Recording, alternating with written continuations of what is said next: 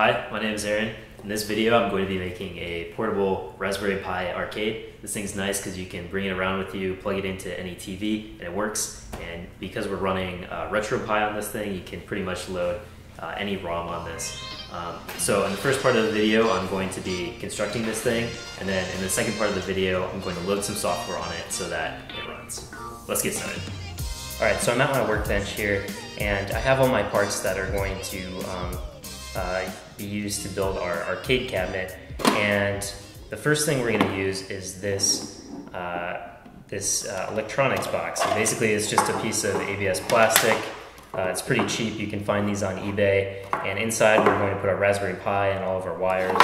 And then on the top we're going to drill some holes for our buttons and our joystick. And this thing, if you don't have access to a 3D printer, you can use one of these. I'm also going to link on the hackaday.io page plans for a 3D printable case. So if you don't want to drill holes into a plastic box like me, you can just print your own.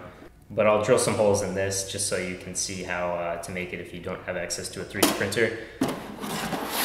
The next thing we have is our joystick, and this joystick, I think I found it on eBay. It's pretty standard. There's the ball for the top. This is the joystick itself. It has a few switches on the bottom and some inputs, and there's also a ground pin on there. But when you hit forwards or backwards, left or right, there's just a few switches in here that it toggles, and these are what send a signal so that we can pick it up and use that signal in our game.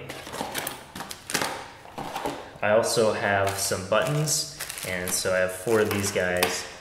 We're going to use these on top, and these also just are a simple switch with a plastic button on top, and we'll just solder directly to these things. The next thing I have is this ribbon wire, and it's just a bunch of female to female wires that we're going to use. We'll take the ends off these and then plug these other ends into the Raspberry Pi so we don't mess up our Raspberry Pi by soldering to it. And then last but not least, I have my Raspberry Pi 3. So I'm going to load some software on this, and everything should come together to make your own arcade cabinet. First thing I'm going to do is mark some holes on my case, and so I want my buttons to be slightly staggered. So I'll have one button here, one button up top that's slightly higher, and then on the bottom one button here, then another button that's slightly higher. And this will just be nice because when you're holding the joystick you can hit these buttons with these 2 fingers, and it doesn't feel weird if the buttons are side by side. So the first thing I'm going to do is basically mark off 1.2 inches from the edge, and I'm just going to use my calipers here.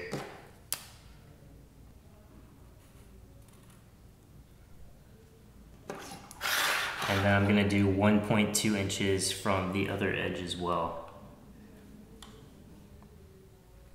So right at this point I'm going to drill a hole. And then I'm going to measure another 1.2 inches from this edge, slightly farther down here. And then between these 2 points I'm going to measure 1.6 inches and mark another.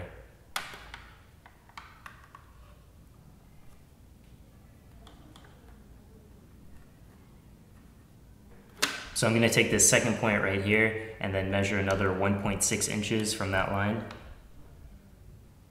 and make a marking slightly further down than before. And then I'm going to measure 1.2 from the bottom, and this will be for our staggered button. And this doesn't have to be perfect.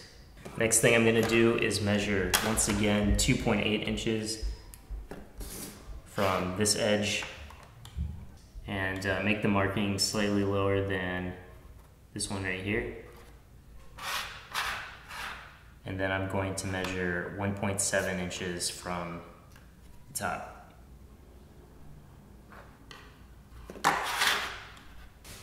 Alright, now I have this drill bit, and it's not the best drill bit for doing this, but what I'm going to do is clamp this down to the table and then slowly drill out all 4 of these holes so that we can fit our buttons in them.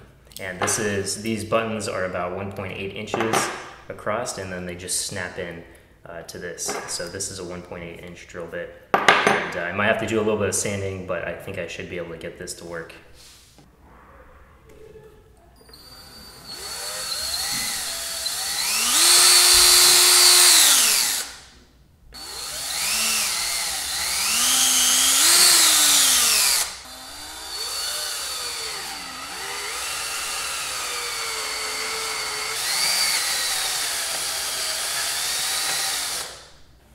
I've drilled my holes now, and they're slightly too small for these buttons to fit in, plus I have some extra material in here that wasn't completely cleared out by that drill bit. So what I did was I just took a pair of scissors and I just kind of went around the edge like this and removed some of that extra material. And then once I had a big enough hole to fit the button in, I just took a piece of sandpaper and just kind of smoothed that edge in that hole so that the button just slides right in there like that.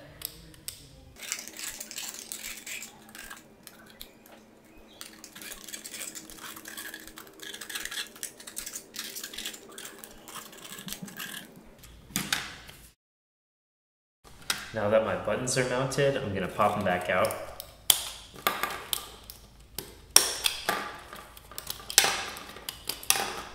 And then roughly find the middle of this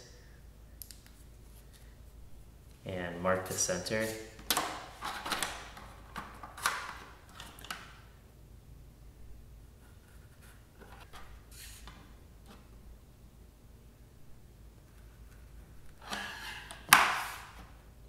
Now I'm going to take my 1/2 inch drill bit and drill through this so that my joystick can come through this hole. And now that I have my hole drilled, I'm just gonna put this through here and then flip it over and just mark a couple holes on the other side so that I can drill through this and mount it. Alright, so now these holes are drilled, and I have a couple 4mm bolts and nuts here, so I'm just gonna screw this in to the bottom of here with these.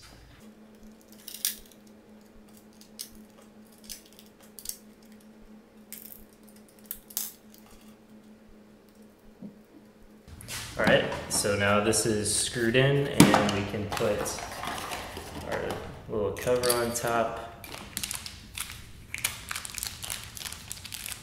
then screw in the ball.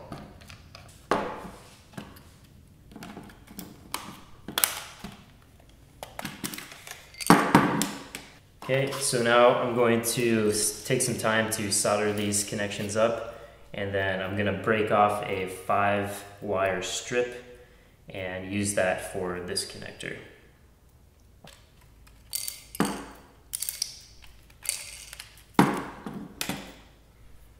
In order to make these connections nice, I'm going to put a couple pieces of heat shrink tubing on the ends of these wires, and then I'm going to solder it down and then pull the heat shrink tubing over this wire and then heat shrink it on top of here so that there's a nice barrier between these two wires.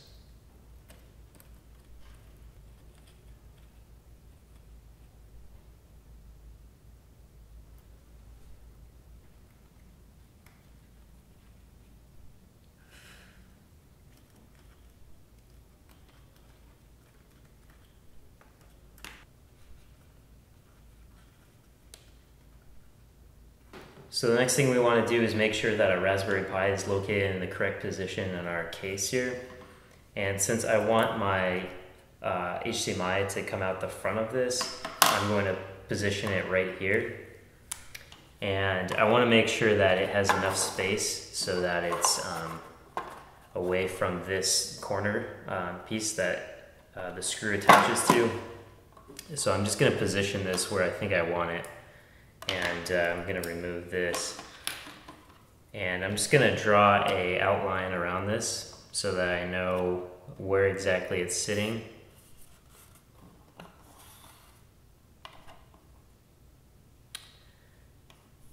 And so now I know it's sitting here, and I want some holes for both my power outlet and my HDMI. I can take this out. On the outside of this, I'm going to draw a line slightly above these USB ports. And I'm going to do that because I want to position my Raspberry Pi slightly above the bottom of this container. And I'm going to put some foam tape in there so that it sits a little bit higher, just so I can get some cords into the opening. So I'm just going to draw a nice line here. It doesn't have to be perfect because I'm going to measure it with the calipers later. And then I'm going to do the same thing over here. Just do a line a little bit higher than this. So now I have my lines. I'm just going to measure on my calipers the exact size of this, which is 18 millimeters. And then I'm going to add, just say, maybe 5 millimeters to that. And I'm going to draw a line. And the same thing on this, measure that 8 millimeters, then I'll add a few more millimeters. Let's say another 5 millimeters there.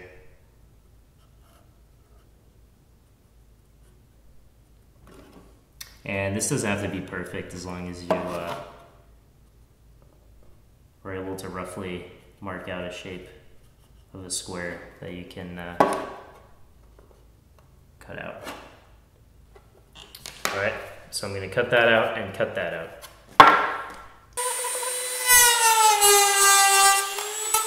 Alright, now that I've cut these out, I'm just going to take my Raspberry Pi, and I have some of this outdoor double-sided mounting tape, and I'm just going to cut a piece of this, stick it on the bottom of my Raspberry Pi, and then put my Raspberry Pi in this case. Next thing we're going to need to do is hook up all of these wires to their respective pins on the Raspberry Pi, and I'm going to put two diagrams on the screen. One is the pinout for the Raspberry Pi with wires to their respective components, and then the other is the bottom of this, the corresponding pins for the joystick. And so if you pause your video, you should be able to hook up the wires to their correct places on the Raspberry Pi. So I'm on my Raspberry Pi connected through VNC, and I have a Raspberry Pi 3, and it's just running the normal OS here. And so the first thing we're going to want to do is download Retropie, but I want to make sure that I am still able to use my normal Raspberry Pi command line. So I'm just going to do it through a installation script. So there is this Retropie setup thing on GitHub, and basically it's just a script that allows you to install a Retropie emulator command line tool that you can use to launch Retropie. So we're going to use this to install that on my Raspberry Pi 3. The first thing I'm going to want to do is make sure I clone this, and I can just do git clone with a depth of 1 on this repository. So if I just copy this command, and I want to make sure I have git installed, so I can run this command, and it will download all those files in my directory. So now that it's done, I just want to go into Retropie directory and then run this Retropie setup shell script. So I'll do /retropie setup, and then make sure I use sudo here. And it will open this little window UI interface thing, and it will have a few options. So we have manage package, tools, setup, uninstall, update, perform reboot. We want to do the first option and then the first option again on this, so the quick install. And so running this will install the emulation station command line tool on your system. And that includes all the dependencies and emulators needed to run Retropie. So I'll do that now. Alright, so I just finished installing, and now I'm just going to want to make sure I exit out of this. And emulation station is now installed. However, if I type emulation station in the terminal, it won't work yet because it doesn't work with the OS UI. So when X is running, you can't do this. We'll solve that in a second. Next, we'll want to install games on our Retropie. So after you use the installation script, there should now be a folder on your under your user's home directory called Retropie. If you click on that and then click on the folder ROMs, this is where you put your ROMs for the emulator. And the nice thing about Retropie is it kind of just works with anything. So if you go online and search for a ROM, so in this case I downloaded a Super Nintendo ROM for Super Mario World, you can just place the zip file in this folder and it should work on your emulation station. My buttons are basically GPIO inputs, and I want to make sure that my Retropie can recognize those inputs as buttons. So there's this repository here that Adafruit created, and it's for something called RetroGame. And what RetroGame does is creates a GPIO to USB utility for classic game emulators. So when you boot up Retropie and you have this RetroGame executable configured and it's running, it will recognize your GPIO inputs as basically USB input. So in order to get this working, we're going to want to clone this on our Raspberry Pi, and I've already done that. So if I go into this directory, so it's called Adafruit RetroGame, and I use Vim to open retrogame.c.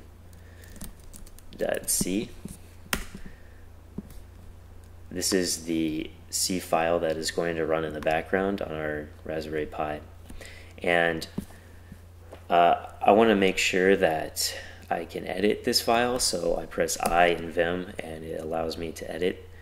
And I'm going to scroll down here. There are two sections where you can configure buttons, and we're going to worry about the second one. So in the second one we have numbers and then enumerations, and these enumerations basically correspond to different keys on the keyboard. And so you can say I want pin 4 GPIO, when that goes high, represent a key press for the left arrow key on the keyboard. So I've already mapped out the GPIO pins that we've used on our arcade box, and so I have left, right, up, and down for my joystick, and these are all the pins that we've configured. And then I have a left control and left alt key, which is being used for the A and B buttons. And then I'm going to spend some time to add the other two buttons here. So if you go up here, you can map whatever you want. So say I want key Z, I could just use the key Z enumeration, or key X, or say, if I want A and B, I can use key A, key B, and map those to the GPIO pins that we've set up for our arcade box.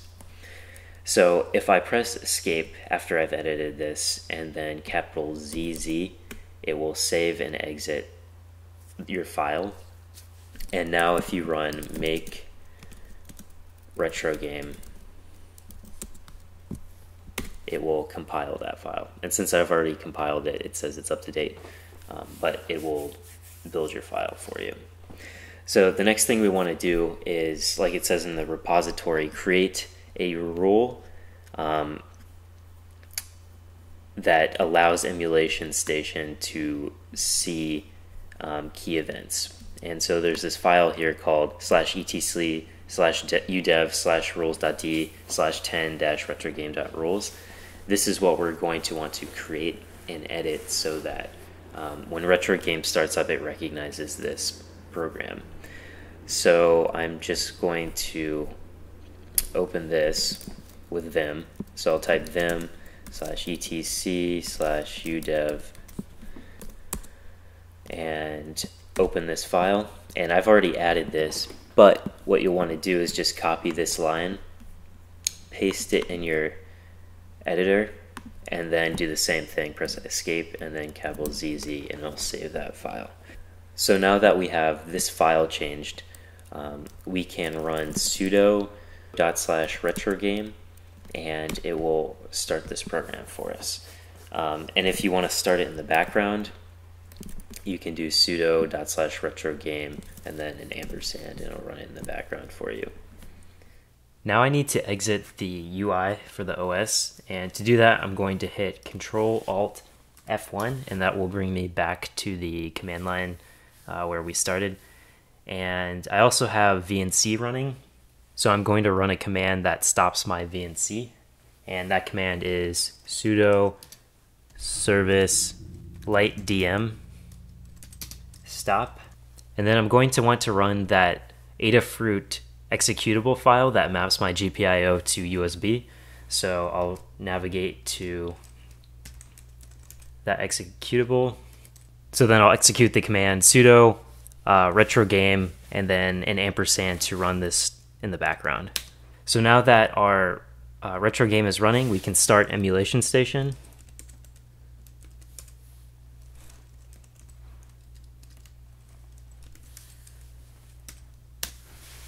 Once Emulation Station opens, you should be presented with this screen that says Configure Input. It says one gamepad detected because my keyboard is connected, but also since we've set up that retrogame executable, it now should recognize our arcade cabinet buttons and joystick. So if I hold a button on my arcade cabinet, it will open up this configuration menu. So for all of these selections, I'm just going to press their corresponding button, and it should map directly to the key press that I want. So for the joystick, I'm going to press up, down, left, right, and now our joystick is configured properly. And then start and select, I'm going to keep on the keyboard, so I'll press escape and select as enter. And then for our buttons, I'm just going to map them the same as a standard Super Nintendo controller. So I have A, B, X, and Y. And then for all these other buttons, I'm just going to skip them. So if I just hold down a button, either on my keyboard or on the gamepad, it will just skip it. So I'm just going to skip everything else on this list. Now if I go over to Super Nintendo, press A, and we can start this game.